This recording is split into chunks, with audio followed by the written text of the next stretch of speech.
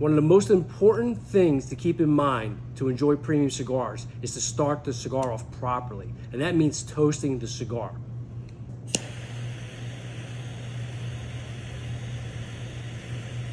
And the reason why you want to toast the cigar is because you want to get it properly lit throughout. And what I mean is the filler has to be lit. The wrapper has to be lit. So when you look at the cigar, it should already have the beginnings of where the ash is going to be. If you keep that in mind when you first start up a cigar, it'll be an enjoyable experience every time.